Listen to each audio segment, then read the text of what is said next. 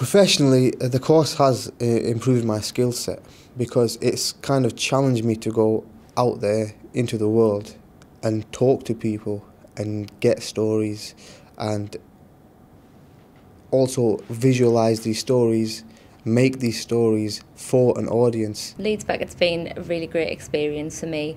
Moving away from home was something that I was really nervous about, but the university in your first year really helps you to focus on meeting new people. They offer lots of different activities, and especially if you're in one of the student halls that are connected with the university, they have things like welcome barbecues, just to help you get to know the people you're going to be living around. For me personally, one of the best facilities was the fact that for the journalism course, we actually had our own media room, and that had lots of different computers in, and they had like a variety of programs that we had to work with. So there's like things like InDesign and Photoshop, which you will end up using at some point, as well as video editing software and radio editing software.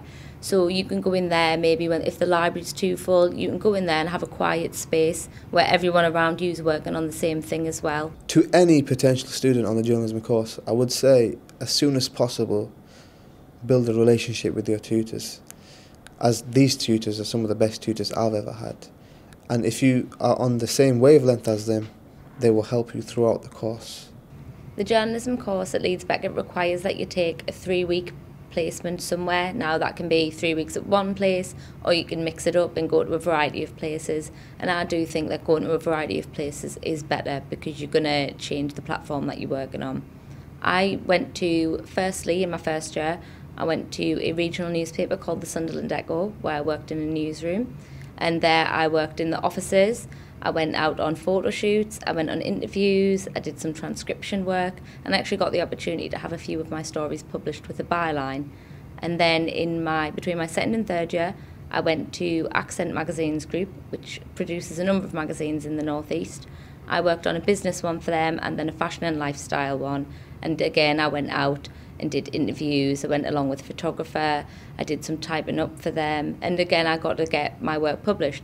So it's a great opportunity to go out to build your portfolio for some prestigious names. And on top of that, it's really great because you get to work with people who you might not normally work with. I worked with people of all different ages, backgrounds, people who'd been in the industry for years and some who were new.